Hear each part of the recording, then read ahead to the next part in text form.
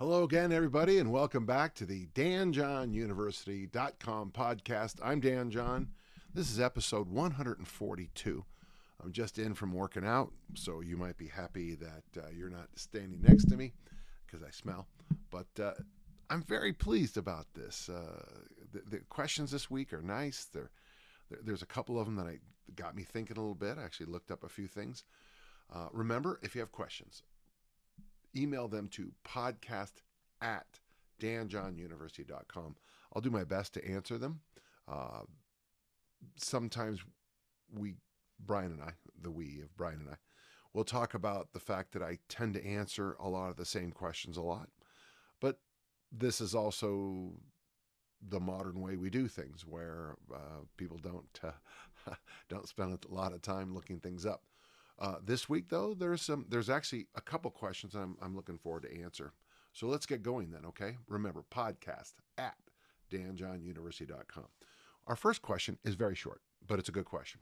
Jesse asks, to keep up with strength, what type of eating would be most appropriate? And boy, I tell you, Jesse, if you want to upset people, I mean, the other day I poked fun at a political figure, which I always think is okay. I think it's okay to pick fun of political figures. I think it's fun to,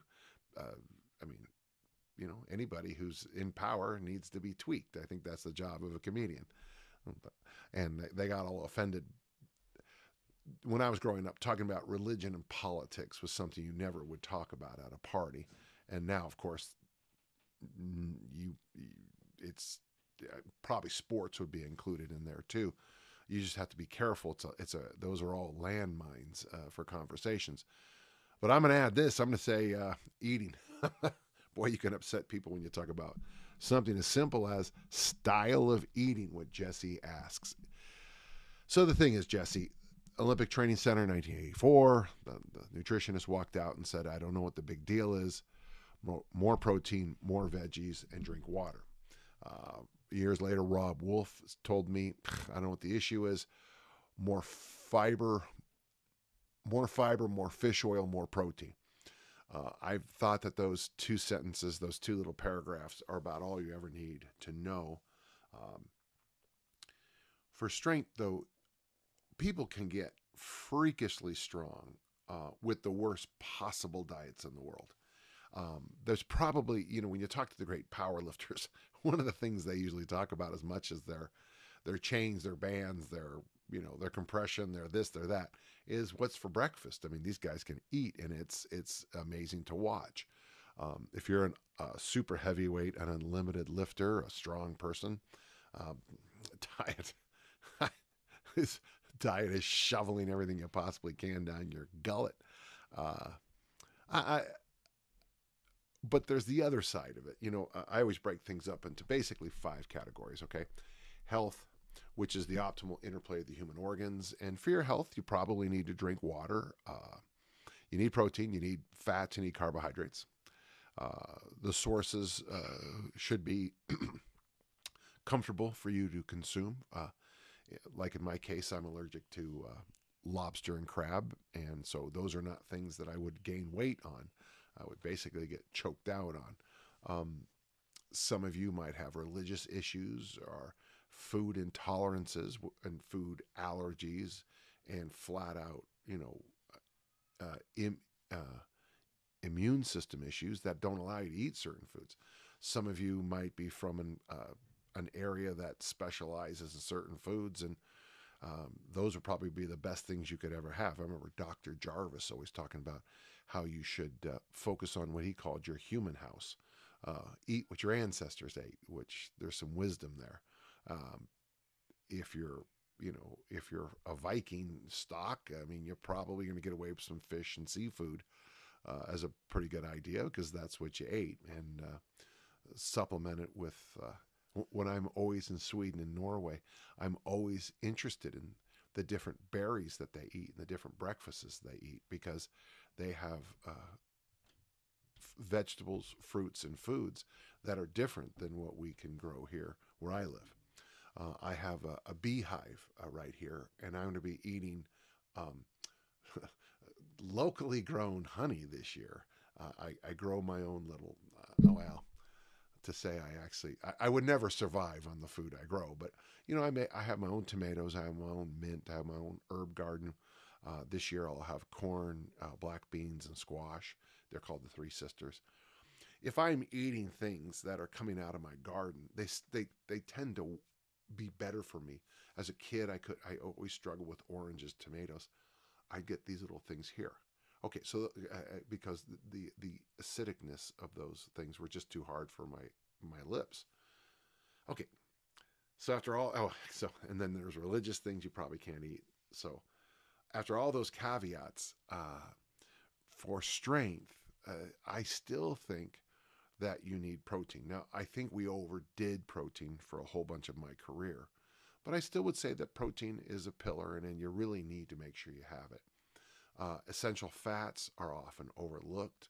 Of course, I've been a fan of fish oil since the 1980s when I first read Phil Maffetone's book. When I was reading some of these other people, I don't know if the book's even around anymore, but these were books that really pushed fish oil, and I've always found that for me, the seafood, anything from the sea, outside of crab and lobster, seemed to really do well with my body.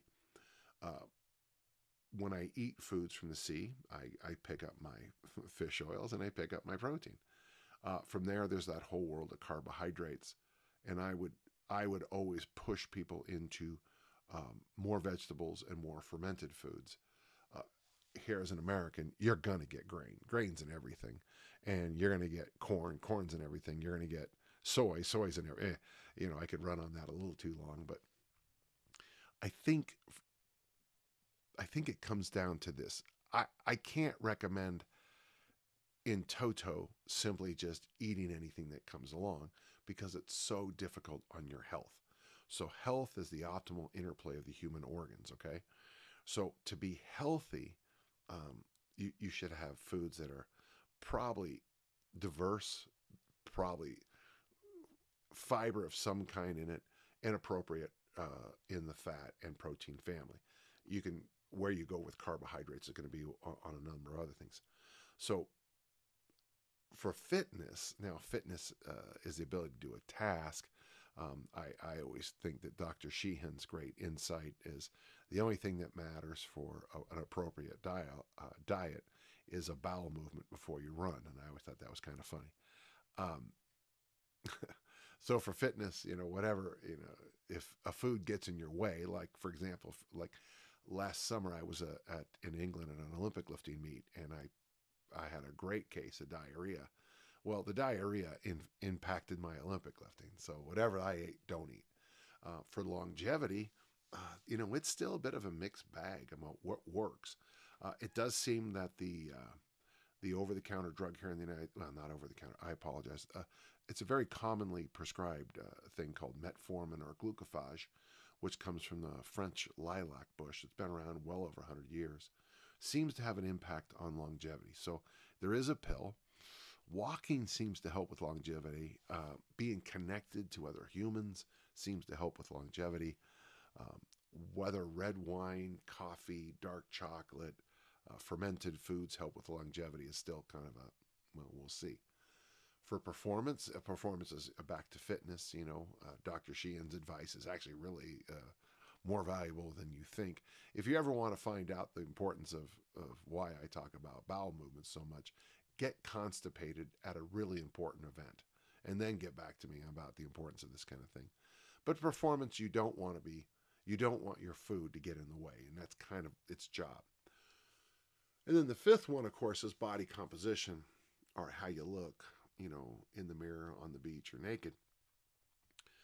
And that I would still, I read this week that an article said that intermittent fasting isn't necessary, but one of the reasons I'm a fan of intermittent fasting, a lot of the people who I look up to in the industry in body composition recommend. It's funny, it seems to swirl around a couple ideas. Intermittent fasting shows up all the time. Walking shows up a lot in body composition. Appropriate weight training shows up, and I'm using the word appropriate for a good reason there, because appropriate weight training isn't beating yourself to death. because if you work too hard, and this comes out right out of the work of, someone I have great respect for, Clarence Bass. Clarence Bass, if you work too hard, you start losing muscle, not fat. Yeah, you'll lose 20 pounds, but it might be 16 pounds of muscle and 4 pounds of fat, which is not what you want to do. But for strength, and because strength is such a long-term commitment to get stronger, I think you should make sure you eat a diet that, a type of eating, a style of eating that you can do over and over and over. And it is going to be an N=1 experience of one kind of thing. If a certain food, a guy like me is telling you, eat this, eat this, eat this, and it makes you sick to your stomach, well, don't eat it. And if a certain food, and I'm a big fan of exploring food by like eating a food. That's one of the great insights, Phil Maffetone's 2-week Maffetone diet, where he limits you down to certain foods, and then you add logically one food back over a period. Basically, for those of you who have ever done the 2-week Maffetone trial, it's basically what Rob Wolf would have told you. It's what you'd read in the book Lights Out. It's, basically for 2 weeks, you're eating vegetables, fruits. There are some fruit restrictions, I think, and then really the meats and fowl and things like that are as close to you can. So you don't eat salami. In fact, I'm not sure you eat pork products, but you eat salmon, not salami. I mean, wow, what a shock! And you might want to look into the work of Maffetone on that. His website has it. Of course, it's also in the book Natural Born Heroes by the guy who wrote the book about barefoot running, McDougall, I think it is. I think there's value to doing something like the 2-week. You could also get the same insights from the Atkins diet, but Maffetone argues that you add this food this week, and you see how it impacts you. Then you add another food. Then you add another food. If it's a positive impact, you keep it. If it's negative, bye-bye for a while. And I think that's the way we should do it in the strength world. Okay? Do the Maffetone test or something similar. See what hurts and helps when you eat it, and then just do your best to take care of your nutritional needs with foods that agree with you. Thank you. Got a question from Jordan. I am 28 years old and have been consistently lifting for 10 plus years and would consider myself a high intermediate to low advanced lifter. Over the past year, in an attempt to add more volume, I've been running a 5 to 6 day week push-pull split with good success, but the total volume has become too much for a natural, and I would like to give myself more recovery time. Well, if you're a low advanced lifter and you're still training 6 days a week on a split, yeah, of course the volume's going to kill you. I mean, that's just the way it is. I mean, this bodybuilding notion of doing this stuff, of doing these, double sessions 6 days a week, I don't know anybody natural who can do it. The power lifters will tell you, yeah, we take anabolics. And that's why we can do this stuff. If you don't, I don't know how you do it. Just kind of keep that in the back of your mind as a truth. My question is, what is your opinion on 3 days a week, old school, full body workouts for mass? I have done mass made simple in the past. Remember, that's just 6 weeks though, and have great progress from high rep squats. However, I'm looking for a higher volume approach for this training block, but more manageable load from a push-pull or body part split. Well, I mean, it's I have an idea for you. It's when you say old school, a lot of the guys did 3 whole body workouts a week. You'd see that in Reg Park, and you'd see everybody, all the authors from the 30s and 40s and 50s would all tell you the same thing. One of the first good push-pull I ever saw body part splits was this. So on day one, let's just say Monday, it's lower body day. And you go in there and you do your high rep squats, you do your leg extension, your leg curl, whatever nonsense you're doing for lower body. And you're going to have to figure out what you mean by lower body. If you do high rep back squats and, deadlifts, cleans, snatches, hip thrusts, leg press, leg curl, leg extension, on day one, that's going to be a hard workout to recover from. Day 2 is upper body. Okay, so day one, you focus lower body. Day two, Wednesday, is a upper body workout, and that's your push, your vertical, horizontal push and pull, whatever else you consider upper body, your guns, your whatever nonsense you're doing. And then the third day of the week, which could be Friday, I would recommend actually Saturday, is you do all the exercises from day one to day two, Monday and Wednesday, but you do them at 80% of the load, and if appropriate for you, 80% of the volume. It's going to be something you're going to have to test over the few weeks. So if you're doing a light workout like you're back squatting 405 for 20 on Monday, um, you know, Saturday could be 315 for 20. And if the volume's too high, you can go 315 for 16 reps. Okay, I'm just tweaking you there. I've done that workout, and that's why I think it's funny. When people talk about being advanced, I like to bring out my 405 for 20, which is not that great. Tom Platz used to do that a couple of times a week, 4 sets of 20 with 405. Wow. But, if you do something like that, where you do this for this high rep Monday back squat, you then on Saturday you repeat it. But remember, what's going to happen is you're going to do your back squat, your deadlift, your clean, your squat, then you're going to do your push pull hinge, your push pull, your upper, your lefty, your righty, your gun. You're going to do everything but at 80%. And I'm going to probably recommend in the beginning to do 80% on volume too. If you're doing 5 sets of 5 on Monday, you do 4 sets of 5 on Saturday, or even you could do 5 sets of 5 on Monday and 4 sets of 4. No one does 4 sets of 4. 5 sets of 5 on Monday and 3 sets of 3 on Saturday. Yeah, it's a huge drop in volume, but it would make sense to do it because it's such a long workout. Now, you're only going to have, if you do it Saturday, you're only going to have the 48 hours to recover from that for Monday's hard workout. But that's okay because you've had a whole week to recover from last Monday's workout. So that's just one day to do it.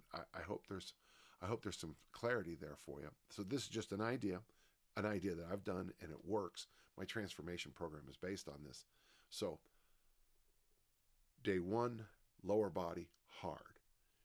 Day two, upper body, hard. Day three, whole body, reasonable, however you get to reasonable.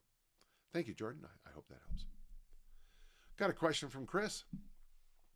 Chris says, and this is an interesting question because I have a book on it. I'm curious if there is a place you discuss ways to focus mental and emotional distractions during competition so you can maximize performance when competing regardless of external circumstances or setbacks. Yeah, I wrote a book, and the book is called Now What? And there's a question mark behind it. Now what is a phrase I use after the nationals, after the state meet, after the season's over. I lean in and I say, well, now what? Now what are we going to do? And then what we do is we review not just the marks, not just the performance, but then we also review where was your head. There's three parts to this triad. The first is where was your physical tension? How much, you need a lot of tension to deadlift, but you don't need very much tension to throw the discus far. You need a lot of arousal to do certain things. I got to be ready to go. I'm about to take on this person. You need much less arousal to snatch or to throw the discus. And then, of course, you need to dial in your heart rate. That's a major part of the book. I give you tons of ideas on how to practice raising your tension and lowering your tension. Raise your arousal, lower your arousal. Raise your heart rate, lower your heart rate. And then from there, we talk about appropriate practice. And that's, to me, the most important thing of all. The mistake most people do is they just keep practicing. They keep doing stuff, but they don't practice appropriately. You need to practice where your heart rate needs to be in competition. You need to have your brain at the level it needs to be in competition. And you need to have your physical tension where it needs to be in competition. So, yeah. So, Chris, yeah. Now what? Buy it at On Target Publishing. If you buy it at otpbooks.com, you'll also get the ebook versions and the Audible in addition to the book itself. And it's a much better deal than you'll get on the bookstore that owns all of us authors. Okay, thank you. Wow, we have a question from Harsh Vardam. My profession is being a lawyer requires long hours of standing, which includes waiting in a crowded courtroom, arguing the case, etc. Whenever I have to stand for more than usual, I experience stress in my lower back, knees, and ankles. I'm 5'10 and 108K, so you're much heavier than I am, and you're shorter. And so before we even slide into the conversation, let's make sure we asterisk that, okay? And I have started to lose my weight slowly and surely through protein, veggies, and water. Good for you. Apart from losing weight, what in your view are the best exercises one can do for my ability to stand long hours? I really appreciate this question because, years ago I'd have a totally different answer. First, I would like to see you probably lose at 5'10". I wouldn't mind seeing you lose maybe a kilo a month, or maybe even less, half a kilo a month for a while. And if you do the protein, veggies, water, you get good sleep. And that's tough in your career because of the weird pressure you're under.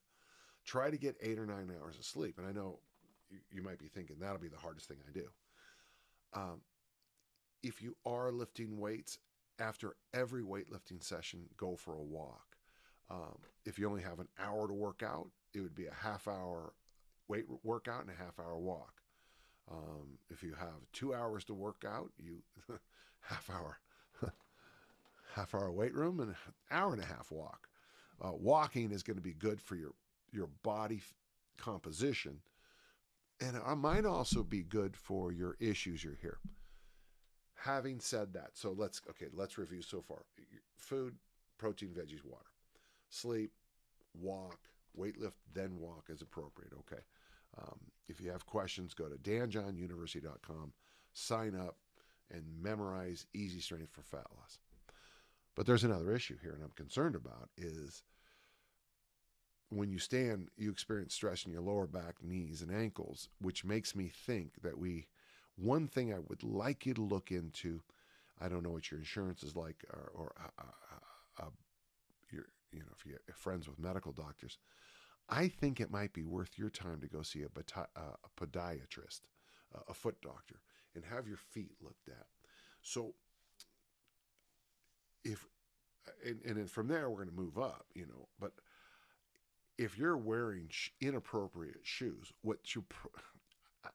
if you have narrow-toed shoes that are crunching your baby toes up like this, and they look great, but they're messing with your arch. I think you have 3 arches in your foot, and instead of your foot arching up nicely, your foot is getting crushed. That foot getting crushed is going to mess up the ankle. The ankle is connected to the knees. The knee is connected to the hip, and then the hip is going to say, "Forget it. We'll throw this back up to the back." The best thing I think you can do for your back, and this comes from Stu McGill, is go for a walk. But if your feet hurt, you can't go for a walk. But the problem with your feet is the shoes. So very simply, I'd like you to look into, you could do something as simple as this. I mean, whenever you get back to the office, first thing you do is pop your shoes off and walk around. It'd be nice if you had even there's those mats that have stones where you walk on them, and I don't have one because I do a lot of barefoot walking, but they say that if all you can do is just walk on those that they're weird looking. They're rubber and they look like they have stones, but it just kind of opens your feet up. I've noticed the same walking on the beach. Walking on the beach, for me, when I had my total hip and walked on the beach, I would say 5 to 7 days a week, my back felt so good. I decided to start Olympic lifting with all this titanium in my leg because I just felt great. So whatever you can do to release the heat out of the feet, I think is going to be a good thing.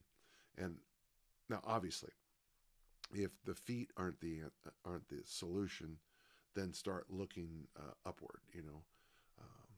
Maybe the podiatrist can help you with ankles, or your general physio or physical therapist. The knees, I would be surprised if they were the problem by themselves, because for the back anyway. And then slide up to the hip and slide up to the spine. But I think that's the way it would go. Continue this body weight loss, and I told you what to do there. Look into your shoes and your feet, and then from there look upstream to see if it could, and it could be some relatively simple solution like more walks, or something as simple as you needed a good massage, behind your hamstrings. I'm just making that up, but it could be something shockingly simple for you, okay? As it sometimes is when you're experiencing pain. The solutions sometimes can be oddly fairly simple. Thank you. We have a question from Kyle. Kyle starts off with, I mentioned that I work with the military a lot, and he has actually a very specific thing. I shouldn't really, generally I don't, when I mention it in passing, and I don't make a big deal out of it. But can you elaborate on training techniques you have used with this group? Yeah, absolutely. I think my best work is post-deployment. If you read my book Attempts, I have the entire program in it. And again, get Attempts through On Target Publishing. On Target Publishing, and if you buy the book there, then you get the audio version and the ebook versions all for free. Whereas the big sellers don't. You have to buy all those separate, and it adds up. The book itself will be cheaper, but everything else will add up to more. Yeah, so the post-deployment work is my best. The work I do is called Resilience. The training program we use is called Resilience, and my whole workshop called Bounce, which is available here on my site and on YouTube, is the basics of what I do. Obviously, I keep adding to it, and in my new book, I'll expand on it even more. But most of it is just being resilient. When I work with these groups, one of the things I emphasize is that I want them to be like a chain link fence, strong but flexible, flexible but strong, and that comes right out of that workshop. Specifically, do you typically utilize Olympic lifts? Yes, as appropriate. Easy strength, very much. Kettlebells, yes, as appropriate. All of the above. So the answer is yeah, everything. And it sort of kind of depends on what they want. When I first started working with the community, there was only two kinds. They were either triathletes or bodybuilders. I mean, these guys would talk about, they either acted like they were, Olympic bicyclists the way they talked to me, or they were just pure bro science the way they would talk to me. And the truth is, neither is a good solution for the needs and wants of the modern military. Neither option is good. No one cares how you look, and just junk cardio is fine. But if you have to pick your buddy up and carry him 10 kilometers, like my friend did, my friend carried his companion. They both got blown up, and my friend, with a lot of shrapnel in his body, picked up his buddy and carried him for 10 kilometers, 6 miles. I don't know how you don't train that. That comes from here. That comes from here, and that comes from here. And I mean, what I'm talking about here, I'm talking about real, true courage. So that's a little different. For this group, I assume safety and injury prevention in training is paramount. Read the post-deployment program. In your experience, does an operator particularly need barbell strength, or is it bodyweight kettlebell work sufficient? I think they need barbell work because you need to be strong, but you also need to be flexible and mobile and fast and have a ton of endurance. Also, I know that running, rucking is a big part of their training, but I assume they are coming to you to get stronger. No, actually, we talk a lot about rucking. One of the things I've gotten them to do is slide away from those 85-pound rucks all the time and get into something like heavy hands, where we're using physics to disperse the weight. So, if you take a 10-pound weight, 4 kilo, 10-pound weight, 4 kilo in each hand, and you walk with big arm swings, just that, go have your a family member drop you 10 miles from your house and you have to walk like this home, 15, 16 kilometers from your house, and you have to walk home with that, and you actually do that, oh, you'll hate my guts for the rest of your life. So, yeah, so Kyle, yeah, everything you said is true. You'll see the program. It's one of my programs for them in post-deployment. If you're on the site, it's in there in its entirety. Plus, it's got the workout generator to show you how to do it, and that maybe is the easiest way to do it. But get yourself out of that model that we had back in, I mean, I love the movie 300 when it first came out. Mark Twight is a good friend of mine. He's the guy who trained the actors. But we've got to get ourselves out of this model of, six-pack abs and all that. Okay? All right. Thank you. Andreas, I am 21 years old and started weightlifting last summer. I love training and want to get quite good at weightlifting. My all-time PR goals are a 130 snatch for my Americans 286 and a 170 clean and jerk. What is 170? The 374. It's 374, I think, in pounds. Clean and jerk. Those are good numbers. I'm at about 60% now. Okay, those are good numbers. Those are lifts I lifted. When I was 110 kilo lifter. Yeah. Currently, I train 5 times a week, 2 to 2.5 hours each session. I do a lot of accessory work and a bit of squat, deadlift, bench for strength. Yeah, I would recommend that if you're going to get a 130 and a 170, you need to get rid of all the nonsense and focus on those. But I was thinking of increasing my volume during the summer since I have more free time. After I heard about your Easy Strength program, I was wondering if you think I should train less or whether that program is primarily for older people or people with little time. Ouch, man. Andreas, damn. Ouch. Ow, hurt my heart. Is Easy Strength for Olympic lifting a good program? Yeah, you 5 days a week, you snatch and clean and jerk and front squat. It's a good program. It is basically how the best and brightest do it, except we add a walk at the end of it. If you warmed up with the snatch complex, and you probably need more warm-up reps than I would, and you also need more practice, but say you did the 3 sets of 3 and so you do the snatch complex to warm up, and then you do the snatch and you warm up to a load that's 3 sets of 3. You clean and jerk, warm up, and then you do the 6 singles and the clean and jerk, and then you do 2 sets of 2 in the front squat because you're warm, ready to go, and those are big numbers. Nah, you could get very strong. You get very strong. It just, Andreas, every program works. It's what this and this are doing. It's what your head and heart are doing. You could get freakishly strong if all you had was a stick and a garbage can, and you had the will to be great. So yeah, yes, it would work, but it's going to be about what you bring to the party. I currently do not take any PEDs or plan to in the near future. I don't think you should take any ever. You're 21 years old and starting out a sport. I mean, even if you get really, really good, you're still going to be, 25, I don't know. I eat the healthiest I know of and try to get between 7 and 9 hours of sleep every night. Okay, no more try on that. You must. I want 8 to 9 hours of sleep every night. Any feedback from someone with your knowledge and experience would be great. Andreas, first off, finally, I am impressed that you're doing this. Those are good numbers.